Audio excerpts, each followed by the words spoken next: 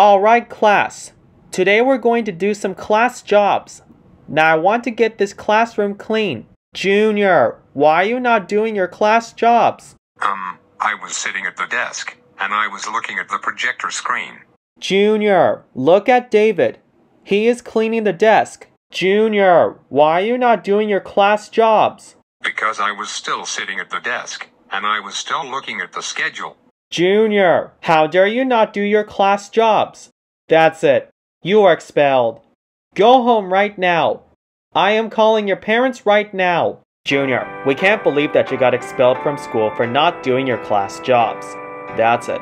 You are grounded for 167967376496258901748629789362591 years. Go to your room now.